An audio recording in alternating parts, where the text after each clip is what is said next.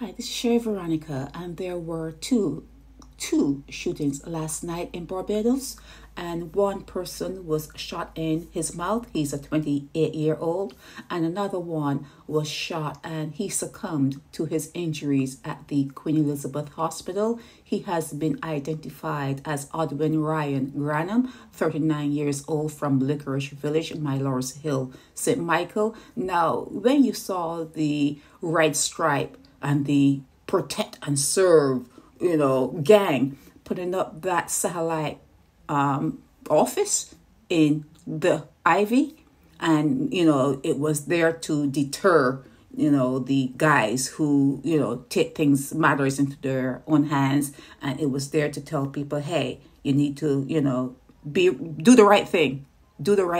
It hasn't worked. Because these people actually ran into the Queen Elizabeth Hospital to finish up what they started. There's a thing about when you have uprisings and when you have conflicts, they do not go into churches and they do not go into hospitals or places where the sick are being taken care of. Not in Barbados.